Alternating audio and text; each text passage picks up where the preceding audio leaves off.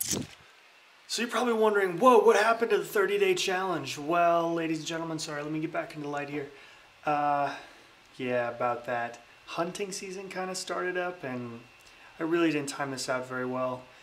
What I should have done is done a 30-day challenge in August, because my brain from February to September is like fishing, fishing, fishing. And then come about September, it goes fishing, hunting, fishing, hunting, hunting. So that's kind of what happened.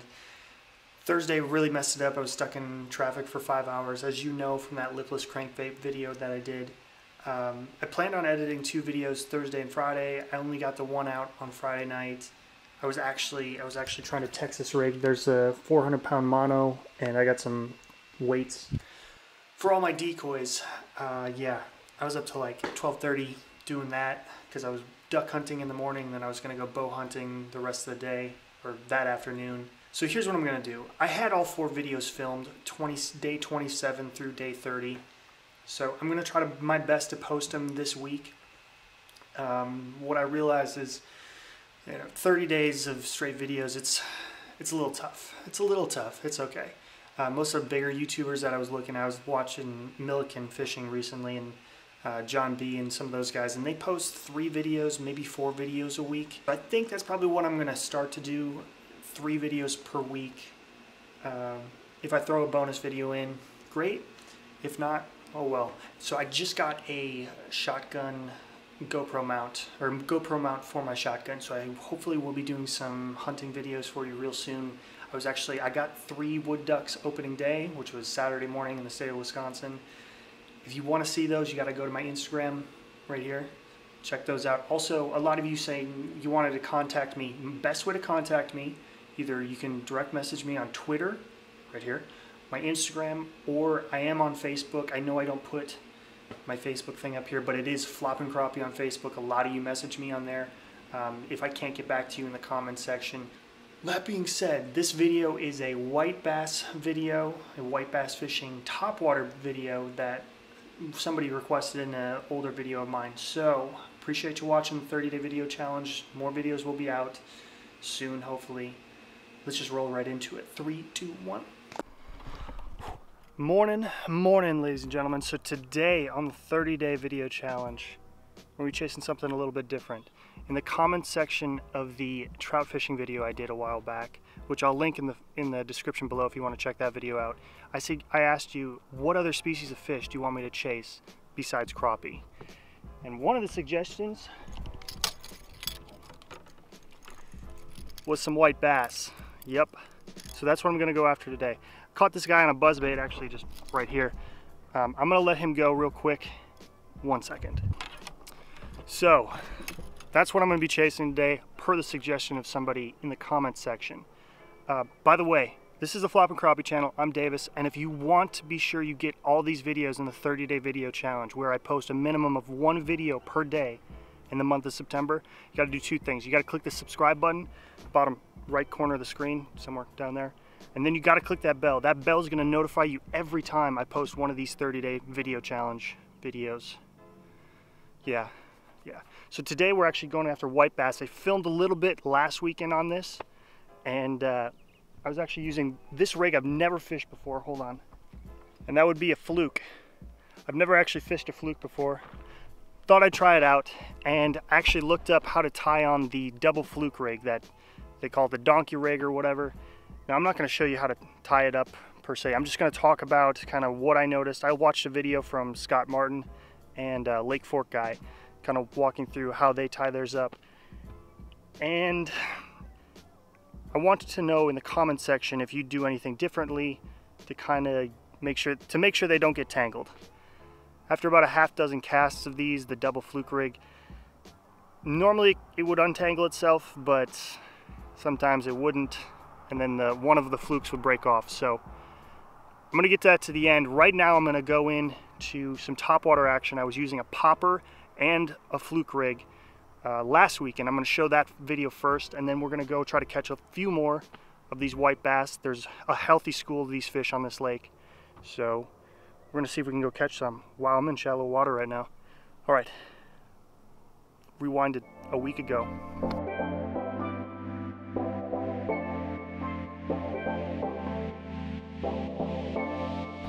All right, so here's my setup. Got the nice little white fluke power bait and 3/0 offset hook, 8-pound braid, and I know this is not an ACC Crappie 6 rod, but I didn't want to have to re-spool a rod with 8-pound braid and then only to have to take it off when I go crappie fishing. So I didn't want to do that. So that's why I'm using this. This is just a 7-foot medium action casting rod.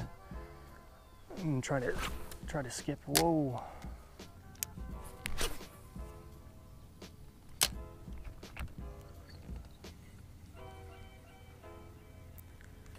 Oh, there he is. Oh no.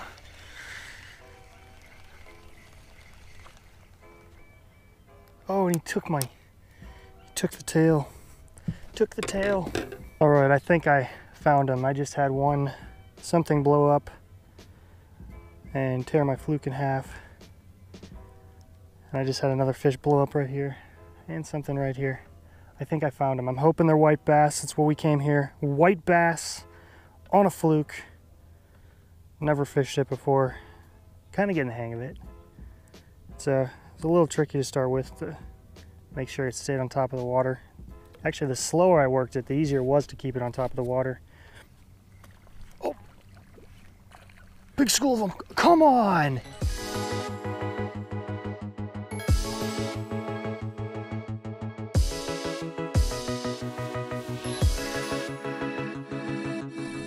There was like 30 there. Oh, you gotta be kidding me. How did I not catch one of those?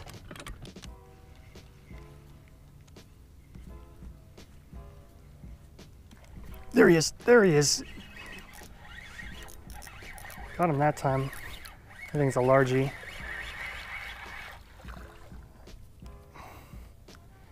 Yep. I think I got the blow up too, which is always nice. But I swear I saw a big school of white bass in here. Baby largie.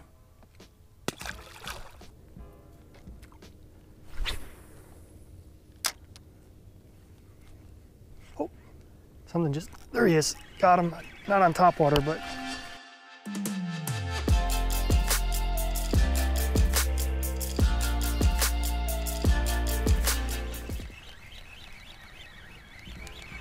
What is he? Yep, it's a white bass. That's what we came here for. They're not big. There's a huge school of them though. Finally got what we came for. White bass on a fluke.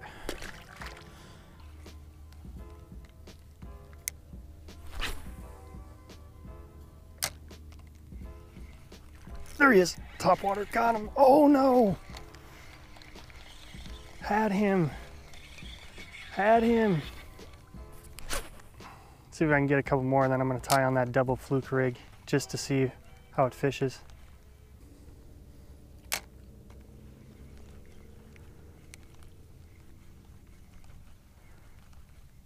There, oh, there he is. Got him that time. Man, these are fun to catch.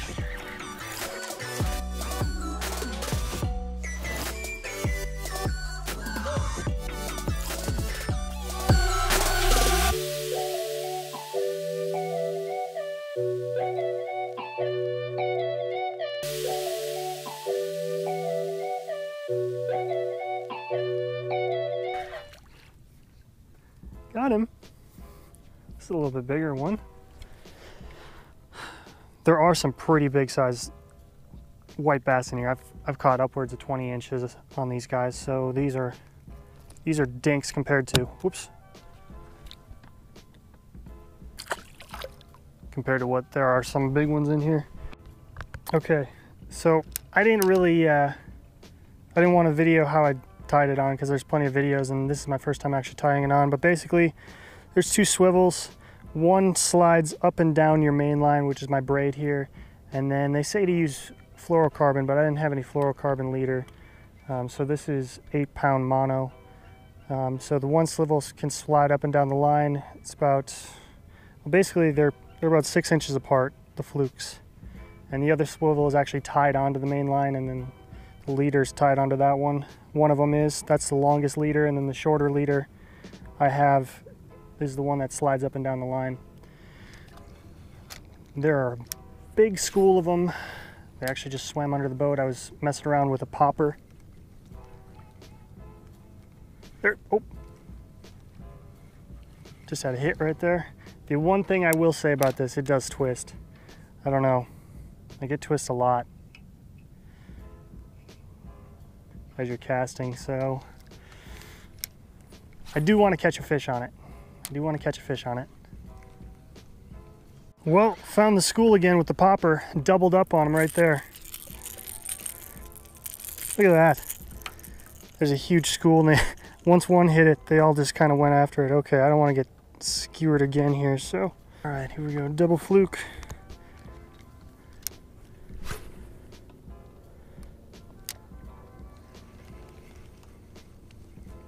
There, oh, come on, hit it. Come on. Oh, he snapped me off. Unreal. Well, I'm going to tie another one on real quick. Oh, right next to the boat. There he is. Oh my goodness, they are right under the boat. All right, so there's the first part of catching bass, some blow-ups. The goal is today, I want to try to get at least one more topwater blow-up. I hope you appreciate those topwater blow-ups. It's hard to try to do a self-film topwater blow-up, it really is, but I did my best.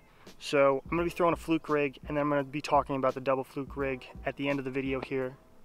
There's fish busting all over the place. I got bait fish on top of the water, so I think today might be a really good day for a slow motion blow-up. Unfortunately, I can only do 60 frames per second. Unfortunately, there's no 240 frames per second, kind of like a Jay Siemens video. Oh well.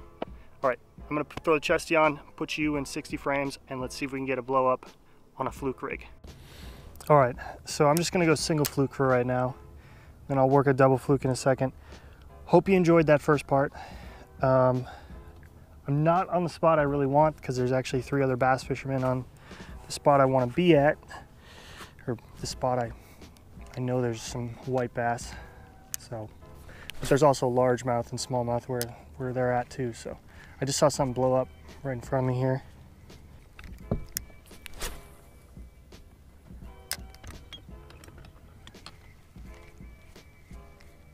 Oh, there he is, there he is. There's one. Oh no, did he let it go? He let it go. I don't know what that was. Dang it. Oh, come on. Oh, those are white bass, why won't they hit it? They're right behind it. They're right behind it. This won't commit.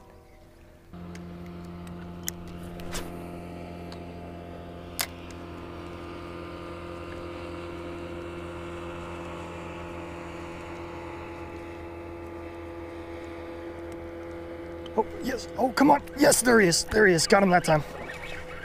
There we go. It's a decent one, too.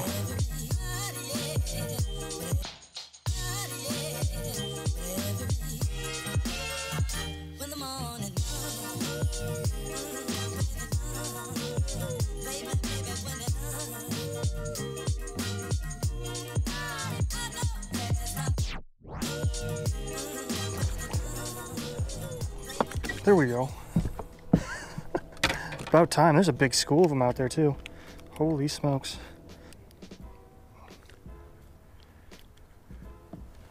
There we go. Yes. I need the pliers to get this thing out. Got one on the blow up. There's a school of probably 20 of these guys. Man, that's fun. They're all just chasing it. There we go. Yes. Well, that's gonna wrap it up for this white bass video. It's a good size one. I don't know, what is that? A little over 15. Most of the ones I caught on the first part were probably, I don't know, 12, 13 inch range, maybe a little smaller. The biggest I've caught in this lake I think is about a 19 to 20 inch range. So yeah, they're fun to catch on flukes. I'm gonna let this guy go. I've heard they're decent to eat.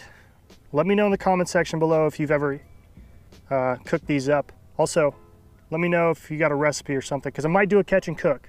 If enough people comment saying they eat these and they're pretty good, I'll do a catch and cook on one of these. So I'm gonna let this guy go. The double fluke rig that I had set up there, and I kind of showed it a little bit, I had my mainline braid coming down, and then I had it tied onto, I had a swivel that could slide freely up and down my main braid line. And then I had another swivel tied on that was tied onto the braid line. I'd have 1 leader. I believe I used fluorocarbon. It was a week ago, I don't remember now. Fluorocarbon, I'd use like 2 feet long leader or something like that. Tied a little offset hook and the fluke, and then I'd tie another shorter leader, and I think they sat about 6 inches short of each other. So one fluke would be here and the other one would be down here. So after casting that about a half dozen times or so, it would tangle. I could get it untangled for the most part, but every once in a while that swivel that would slide freely up and down the braid line, it would actually get wrapped into the other swivel. And what would happen is when a fish would hit it, it'd create a little too much tension, and the knot would actually pop on either the braid or the fluorocarbon. So my question to you, because I've never fished these, and I do like it a lot. Morning bite, top water, especially for white bass. There's a lot of white bass in this lake. I might do more. I'll probably do more white bass videos on this lake, just because the population, there's a good population of them. In the comment section below, is there a way for you to tie these double fluke rigs that they won't tangle and they won't break off? Now the way I tied it is the exact way that Scott Martin showed in a video, and I think Lake Fork guy showed in his video. So if you have a different way of tying these on, I'd love to hear it in the comment section below. And again, be sure to subscribe and click that bell. You gotta click the bell to get notified that I post these videos. That ensures you will get notified. All right, we'll see you on the next 30-day challenge video. Bye-bye.